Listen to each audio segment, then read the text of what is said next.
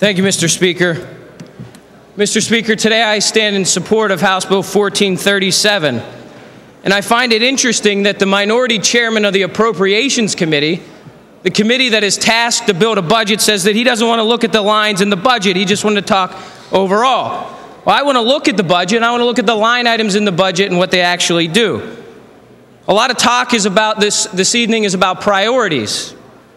Well, the governing party in Pennsylvania, the Republican Party, is pretty committed to some important priorities. The number one priority in this budget, 41% of the tax dollars in this budget are going to education. Pre-kindergarten through college, $11.6 billion of taxpayer dollars are going to education. Almost half of that, $5.5 billion, is to basic education. And as we heard, that's $122 million more than we spent last year.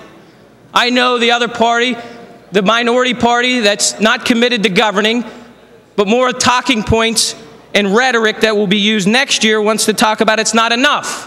What is enough, Mr. Speaker?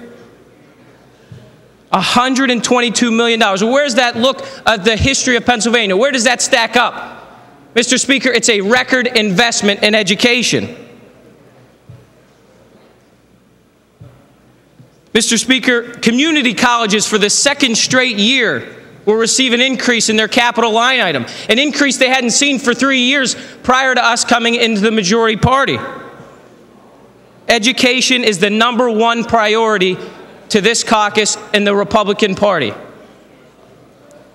This budget is another indication that Pennsylvania is becoming a national, almost an international leader in responsible development of natural gas production.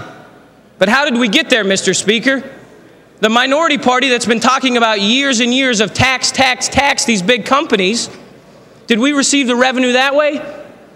No, we put a responsible impact fee that's generating millions of dollars for the Commonwealth in our neighborhoods back home. We put a responsible impact fee in place. We took a responsible pro-business approach of leasing our own land, our own state lands. And where's that gotten us?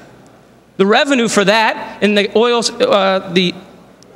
oil and gas lease fund is up 66% above revenue projections, so that we could take $60 million more invest them in education.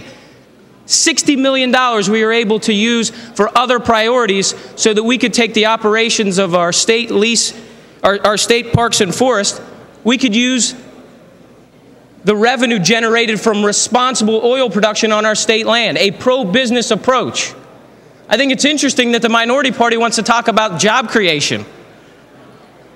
Mr. Speaker, this April, 24,000 more Pennsylvanians are working. 24,000 more people working in April. That's the largest increase since August of 1983. And I know your follow-up question, Mr. Speaker, was I born in August of 1983? And no, I wasn't. The largest monthly increase in my life happened under this administration, under this majority party rule. Where do we relate in job growth from when Governor Corbett and this majority party came into the power of this chamber?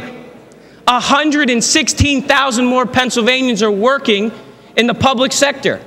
I think this majority party knows about job creation. I think this party knows about how to create economic activity and generate jobs in Pennsylvania. I think it's ironic that the minority party wants to be the party of job creation.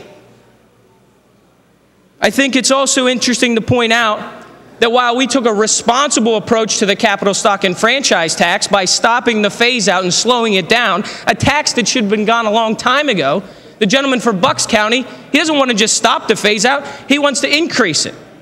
I think this is a responsible approach. I'd love to see that old tax phased out, but this is the responsible approach. Mr. Speaker, this matches the priorities of our constituents. It lives within our means.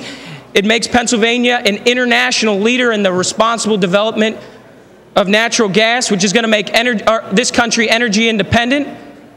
thousands more Pennsylvanians work. It's responsible, it's on time, and it delivers for the constituents that we represent, and I urge a yes vote. Thank you, Mr. Speaker.